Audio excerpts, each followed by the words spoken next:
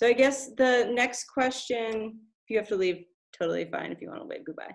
The next question though that I have on my doc here is the, what are the kind of skills that make a competitive CV in your opinions? We've already kind of talked about the papers and the grants. And I think it was a nice emphasis, Caroline, that you talked about how Chris really said, like, you need to put what you've done into what you're applying for and show how you're going to take it to the next level or why your resources are there. But what else is there to kind of give you that extra, what other advice might you have to kind of, for these early career kids over here? Yeah, Mai? Yeah, so I know everyone's time is very limited, but if you can volunteer and do outreach stuff, so it's a lot of, you know, that speaks volumes, and that you're interested in sharing your science with, you know, K through 12 classes. So, you know, elementary school, high school, or if you're willing to volunteer for local organizations or give seminars to local groups, that could be very helpful. Cool. Good suggestion. Yes, exactly. And also, if you're changing or thinking about or applying to a country that is different from your country, it is very important to really get to show that you're interested in fitting into that culture, because it's something that has actually limited many very good CVs in terms of papers, but without any flexibility to the new lifestyle. And as Caroline said, that the ability to fit into the team, to be able to communicate. So if you can keep that really, really, what Caroline said is extremely, extremely important if you're changing culture. That's a good point. And I would say that even also for being through the process of looking at people here at Montana State, being able to adapt to what the state, like what do we need here, you know, like researching that we're a land grant university and understanding what the local rocks or local issues are goes a long way in your application, beyond just the papers and the grants. That's huge. Any other advice for CV builders? Maybe one more thing I could add on that's related to what you've been saying is having the opportunity to meet people. So, I mean, I know the situation right now is different, and we'll see how it evolves. But I know that I had the opportunity to go to a number of conferences, and I was very pushed by my PhD advisors, always throwing me into groups of people, introducing me and those kinds of things. Not be shy when you go on field trips and speak with people, because there are two values to this. One is that you learn more. You just increase your vision of the world and how things work and what people do and all of that. So it just makes you more richer in your experience and your understanding of the cultural diversity in addition to the scientific diversity. And the other is that little by little people put a face, a temper, or someone to your name. And so you're not as anonymous as you used to be in that pile of CVs that they get.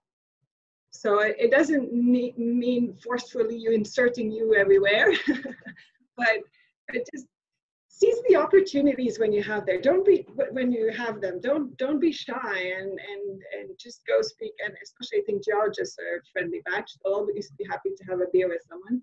No matter their title or position. So seize those opportunities when they present themselves. So this is maybe our last question. I'll have to check through my chat over here. But I think both Mai and Caroline have brought up nice points about work-life balance, right? So sometimes this assistant professor life seems like it's very challenging to find work-life balance. And so there's advantages to being in other positions that potentially have a more rigid set schedule. So do you guys have any advice on how you manage it, or if you've made decisions around it, or I don't know, any kind of thoughts there? It's a loaded question, I guess. I can start if you want. I'm not sure it's the best advice. I'm not convinced that I'm doing this in the best way. But I think what I've come to realize is that you can't do everything. And once you realize that you can't do everything, and no matter if you want to, you will be dropping things. And if you make a decision consciously of what you're dropping, you might be better off than just dropping them because you were not able to pick them all up. So I think the first painful thing is to realize you can't do it all.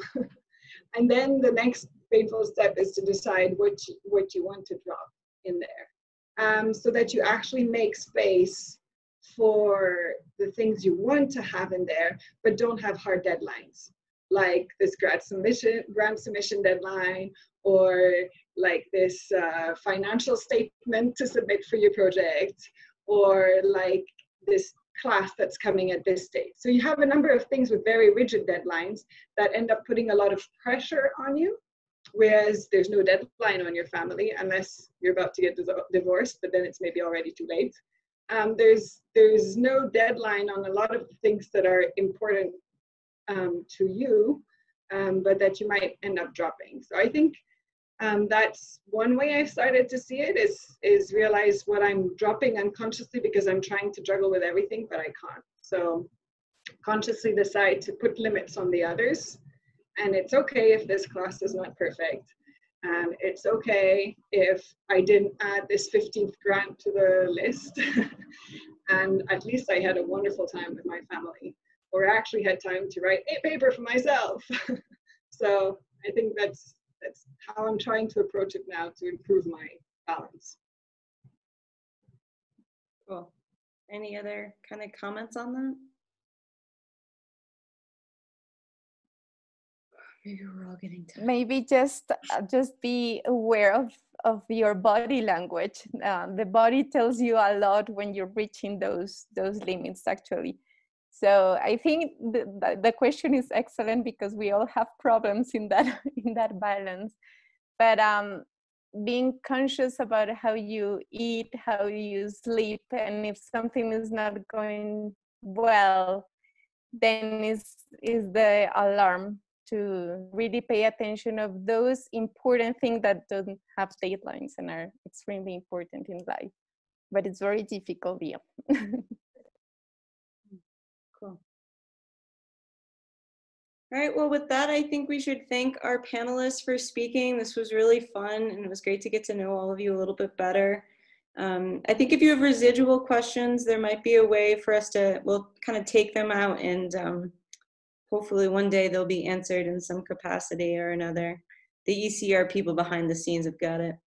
So anyway, thank you guys so much. This was wonderful. Tell your friends if they missed it, that it's being recorded and will be posted. So.